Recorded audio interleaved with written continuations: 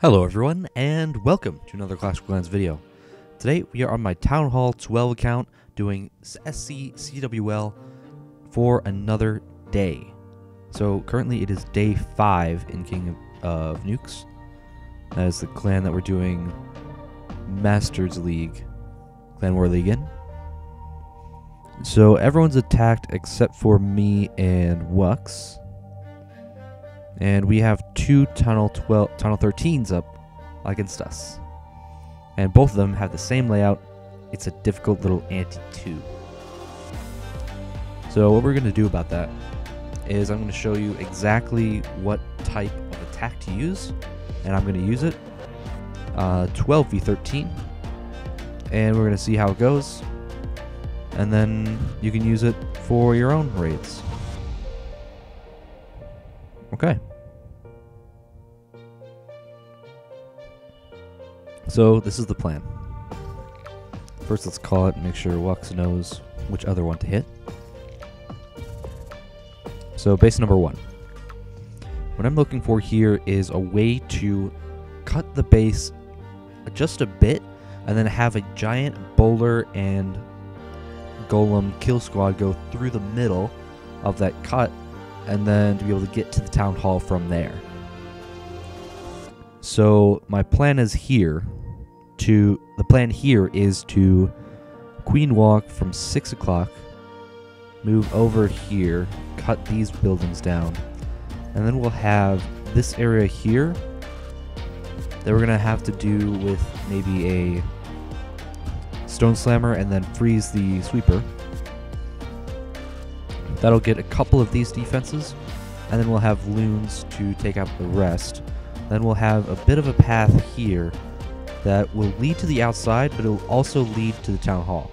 So we'll have a jump spell probably around here to get some troops into the town hall, and that'll be enough to take it down. So we don't have to worry too much about this single inferno or this single inferno, because we're just going for the 2-star, and because we'll probably have warden ability through that, or just so many troops that there's no way anything useful will actually get targeted by those infernos. So yeah, that is the plan. So let's get ready and do it. Also, I forgot to mention, for percentage, we also need baby dragons or something similar like archers to take out outside buildings. Since I don't think there were too many outside buildings with archers, we brought a bunch of baby dragons for that. And I'm also going to use ice golems instead of something different for the tanking for the bowlers, because we'll also have the heal spell and the warden.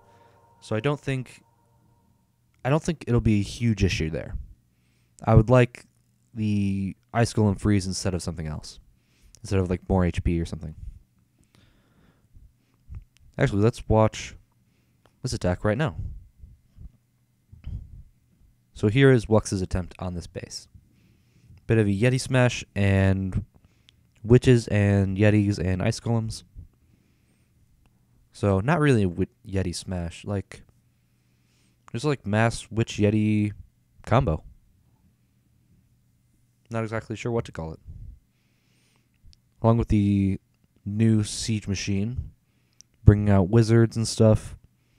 A bunch of extra army camp space that you didn't get at Town Hall 13 like you did with every other Town Hall level.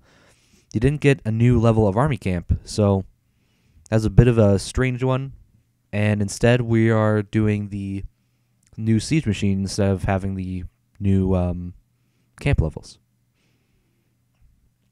So it's a bit of a trade-off. We have the Royal Champion going in with the Hog Riders. The siege machine could have been shaded either like a couple of tiles to the right or to the left, so we know where all the hogs would go, and then because of that we would know exactly where to place the Royal Champion and the heal spell, and then we could get a few more buildings out of that. But overall, it's fine. You don't need a massive push from a Town Hall 13 to attack a Town Hall 12. This war was over before either of us attacked, so it didn't really matter if we got 3-star, and we're not going to promote in this clan either. We're not going to promote up to, I think it would be Champion 3 that we would promote to. So since that's not going to happen, we're just getting the 2 stars as best we can. Getting a couple of 3 stars when we can. When it like, we want to, because if you win a war out of the 7, you get an extra bonus, an extra medal bonus. So instead of 8 medal bonuses, you'd have 9. So if you didn't win any wars, I think you would get 3 at this level. I think you would get 3. And then Champions League, you would get 4. Something like that. And then as you win more wars out of the set of 7, you get more bonuses. So that's why you want to win wars, even if you're not going to promote. And even if you're not going to demote. So if you're going to stay the same, then you still want to win a couple of wars. But that's not a huge priority here. So we're just going to go in, see if the plan works, and just give it a shot. So 3, 2, 1.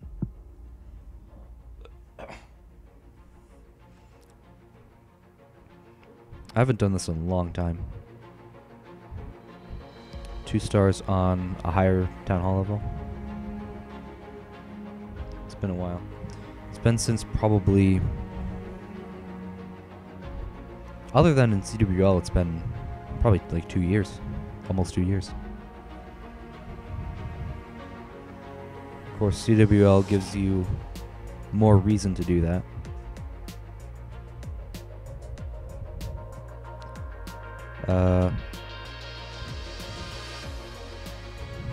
Okay, that's not what I was trying to do.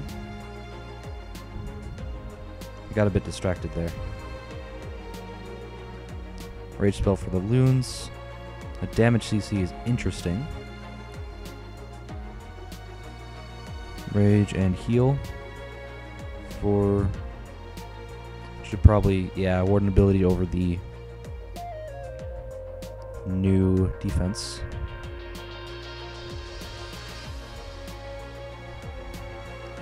Freeze the town hall. A couple of troops go to the town hall. And that's plenty enough. We don't need an extra rage spell. And we don't even need that rage spell. Kind of wasted it, actually. Yeah. That archer was wasted. And we get a couple of army camps, though.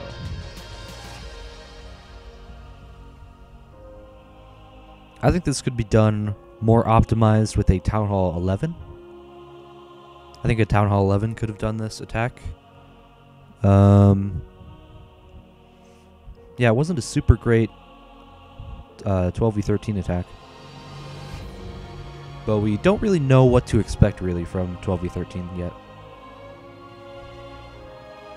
Back when Town Hall 12 was the highest Town Hall, you would try to get, like, upwards of 70% 11v12, and that was considered good. And this is going to cross the 70% barrier as well. Depending on the barracks at the top there, it'll probably get about 71. Okay, at least 72, probably 73. So yeah, I hope that gives you a good idea of what to do when you're up against anti-2s in CWL, and you're not even the same Town Hall level. Or even if you are the same Town Hall level, and you're not trying to get the 3-star, you can do similar strategies to these. So at first we had the very spammy, just drop 2 jump spells, drop all of your troops at the top, just ice golems, I think it was witches and yetis, and you just let the corner of the base filter down to the town hall. So on this space in particular, that would be very good.